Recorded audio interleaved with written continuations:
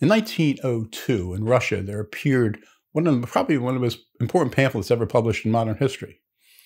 Its title was Что делать, which translates in English, the common translation is "What is to be done." You could translate it other ways, but that sort of encapsulates it. You know, where are we going? What is to be done? Quo vadis, you could almost say in Latin. Its author was this guy, Lenin. Now, that caused a lot of misunderstanding over the decades. People thought Lenin's name must be Nikolai because it said N. N's just a designator that the name it follows is a pseudonym. It's not his real name. His real name was Vladimir Ilyich Ulyanov. Likewise, Stalin was Joseph Vissarionovich Dugashvili. Trotsky was Lev Davidovich Bronstein. They all had these pseudonyms that they used. Stalin's earlier pseudonym was actually Koba, which is kind of interesting. But I actually used that. I used that for years. When I was a chair of a department, I would sign my name Koba, and nobody knew what I was talking about. I mean, these people really, they may have PhDs, but they don't know a lot of history. They certainly, even though they were progressives and lefties, they didn't know a lot about their own leftism. But that's a whole other story. But in this book, Lenin lays out the groundwork for what's going to come. He starts talking about this ideal of a dictatorship of the proletariat. And why he comes to that conclusion, I think, is relevant to where we see ourselves today in the United States. And let me explain that. Now, I'm not suggesting we establish a dictatorship of the proletariat and seek a communist takeover of the government. In fact, I think the problem we're facing is that's where we're headed. So my solution to the problem we face is 180 degrees from Lenin's. But the problem that he mapped out in that pamphlet, I think, is relevant to the situation we face today. The problem he saw in Russia was a system that he had great distaste for. It was an autocratic system. The Tsar of Russia wasn't just a Tsar, a Kaiser, a Caesar. He was an autocrat. Basically, everything was controlled by him directly or indirectly through his ministers. And remember, this is 1901. This is before even the Duma, which is established after the revolution in 1905, which itself was worthless in any event and didn't really change anything. And Lenin's trying to figure out, well, what do we do? There's no process for change. The situation isn't going to change. It hadn't changed from the predecessor of Nicholas II, the current Tsar, Alexander III, his father. Lenin's brother, Alexander, was one of the ringleaders in a plot to assassinate Alexander III on the anniversary of the assassination of his father, Alexander II. It failed. He was caught and he was hanged. And if you want to understand what's making Lenin tick a lot of the times, you know, when he wipes out the Tsar's family after the revolution, keep in mind the Tsar's father had executed his brother. I mean, there's certainly a personal aspect to all this, but that's more or less beside the point. Facing this situation, Lenin doesn't see any way out. Nothing's going to change. There's no prospect in Russia that this autocratic system is going to reform itself or change or head in any other direction. There had been some reformation actually before Nicholas II. There had been a gradual, serfs had been released, freed, if you want to call it that. Other things had changed. But under Nicholas, nothing was changing. And nothing would continue to change, even despite the formation of the Duma after the revolution. And right up to the revolution itself. I mean, Nicholas just was an autocrat. And the worst thing you can have in a government, a state run by an autocrat, is to have a moron as the autocrat, which is basically what Nicholas II was. He wasn't one of the brightest people in Europe. And here he has all this responsibility running this huge empire of 170 million souls, as the Russians used to refer to as their people, souls. What does this have to do with us? We're in a similar situation today, like it or not. if we look at the American Republic as it's mutating and right in front of our eyes, really rapidly, I mean, just this week, think about how you viewed what was happening 2 weeks ago and how you view it today. How fast things are happening. Parler getting shut down. People being banned left and right on social media. Calls to shut down Fox News. I mean, if you carry this, the direction it's going, when we get to the next election, what sources of information will still be around for people other than the left-wing media, left-wing social media? Where else can you go? Nowhere. And if you combine that with allegations of voting irregularities, I won't use the other word because it picked up in the algorithm, where do we go? And I think the question Lenin asked in 1902 is valid for conservatives in the United States today. What is to be done? What are our options if this, in fact, trend continues? And I see no reason to think it's not going to continue. They're not even in power yet. Biden hasn't even been inaugurated.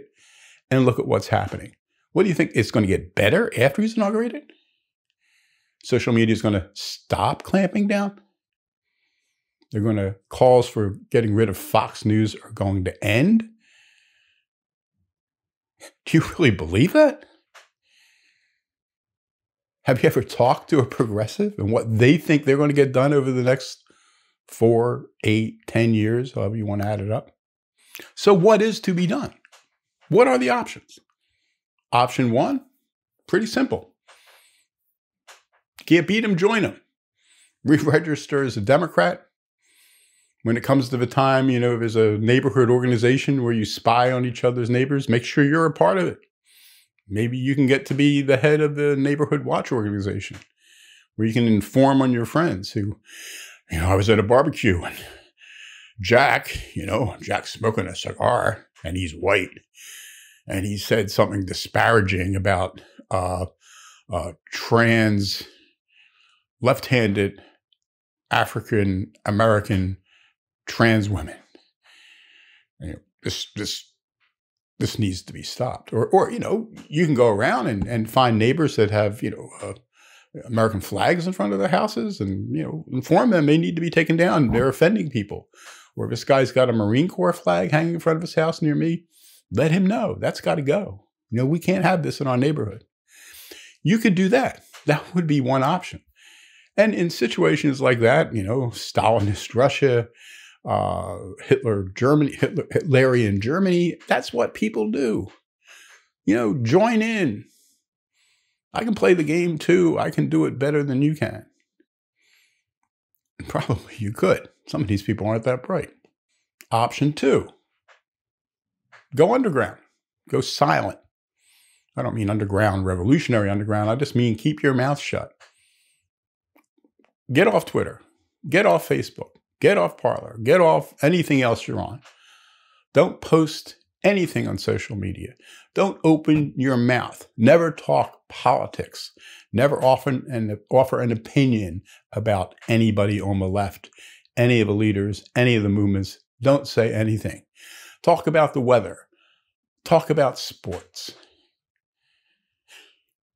Talk about what a wonderful, charismatic person Joe Biden is. He's the most charismatic politician we've seen since Barack Obama.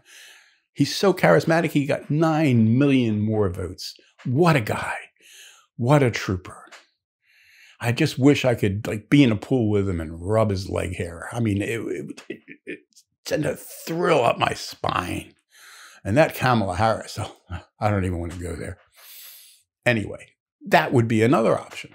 The third option is what you might call the Lenin option. What did Lenin suggest? Revolution.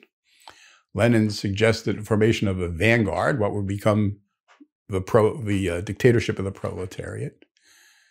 a extreme revolutionary group purged regularly so it didn't get soft, to lead the revolution. That was his option. Now, I'm not suggesting you go out and do that, but if that happens, you might want to get involved. I can't speak for anybody. I'm not recommending anything, but these basically are your three options. You either play along, you keep your mouth shut, or you join the revolution, whatever shape it's going to take in the future. I mean, that was the option back at the time of the American Revolution. You played along, you were a royalist, a Tory, you kept your mouth shut, you just kept quiet, or you joined one of the patriotic groups and you got involved in ultimately what became an effort to overthrow British imperial control in the American colonies. That's it. Those are really your options. I'm not suggesting one over the other. We're all going to have to choose, I think, over the next decade, which way we want to play it. Become a Tory, a progressive, lay low, go underground, deep underground. That's it. Those are really the only alternatives if things continue to go the direction that they're going. And I think they are. They're not going to change. Things aren't going to get better. Things are going to get worse. And that's the unfortunate situation that we find ourselves in. And each of us is going to have to make a value judgment about, how we're going to respond to this situation. But I would remind you, and I'm sure a lot of people will just, sign up, become a progressive, play it that route. Most people will lay low. But, I posted a video a while back. I'll link to it here. History is made by minorities.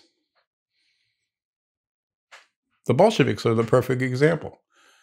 When they took over Russia, staged their coup in October 1917 by the old calendar, November by our current calendar, there were probably not more than 2,500 Bolsheviks on the ground in Petrograd when they had the revolution. In a country of 170 million people, there were 2,500 people that overthrew it. The same was true in the American Revolution. At best, a third of the population considered themselves patriots. The Nazi Party at its height, as I pointed out in that video, never got above 11% party membership among the German people. They were a distinct minority. The Jacobins were a distinct minority. History's driven by minorities. You don't need a mass movement. You don't need 75 million people to do what Lenin did from another political angle. And just keep that in mind. I'm not calling for revolution. Don't get me wrong. I'm not suggesting we should have a revolution, but I'm saying whatever's coming, don't expect that it will have to be driven by, some huge majoritarian movement. You don't need a majoritarian movement to change history. And it's good to understand Lenin because the people you're confronting understand Lenin. And if you're going to beat them, you got to beat them at their own game. So what do you think is to be done? What is to be done? Let me know in a comment. You can share this video with your friends, give it a thumbs up, hit the notification button so you know when I post new videos, subscribe to the channel, and until the next time, keep fighting.